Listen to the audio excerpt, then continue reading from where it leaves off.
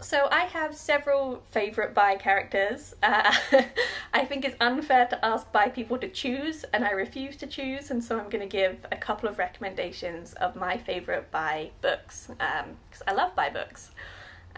So a fantastic bi book is by Erin Judge, and it's called Vow of Celibacy, and it's the book that I wish I'd had when I was a teenager. And it's about a plus-size bisexual woman who swears off dating for a year. She takes a vow of celibacy, and as you can imagine, of course, someone comes into her life just as she takes this vow, and it's a fantastic, funny, poignant, uplifting book. It's romantic, it's dramatic, it's a fantastic book. It's quite a quick read, very straightforward read, really enjoyable, really fun, really bubbly. It portrays biphobia from both straight people and from gay people. Really great, check it out. It won a Bi Book Award a couple of years ago. So one of my other favourite bi characters is Jennifer from Jennifer's Body. I really like horror movies, and I think that she's a fantastic example of messy bisexual representation. Her character subverts a lot of tropes, and yeah, it's just a really fun film. I love the joke of her saying "I go both ways" when she's about to eat Needy. Sorry for the spoilers, but I think that's really funny. I just started watching Big Mouth, and as problematic as it is, I've been really enjoying Jay's character. I think again it's an example of messy bisexuality. I wish they hadn't given incorrect definitions of bisexuality in their episode about pansexuality. But I think it's really nice to see a young bi man or young bi character come out as bisexual, so I've been enjoying that plot line despite its issues. What's my favorite bi plus character? I don't have a single favorite bi plus character.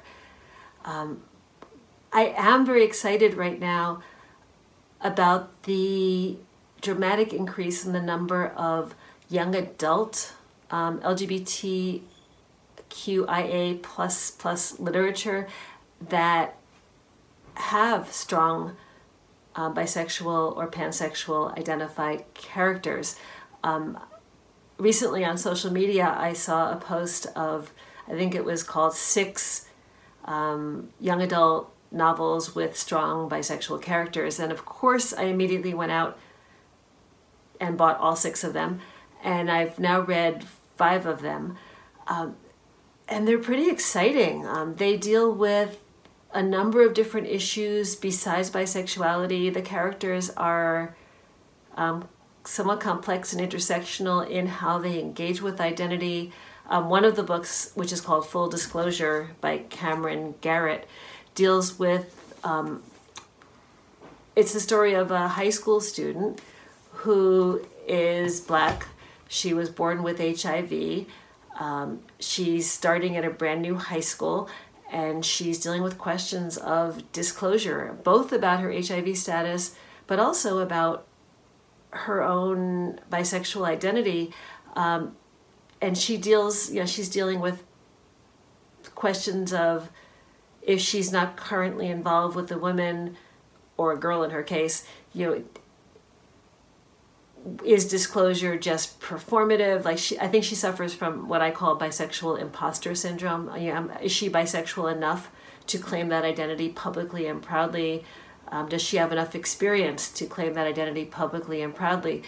I wish I could jump inside that book and just give her a big hug and say, you don't have to have any experience at all to identify as bisexual, because really bisexual identity is about your own feelings and how you understand yourself. And there is no certification required. There's no committee that gets to decide if you're bisexual enough. If you feel that you're bisexual, you are bisexual enough.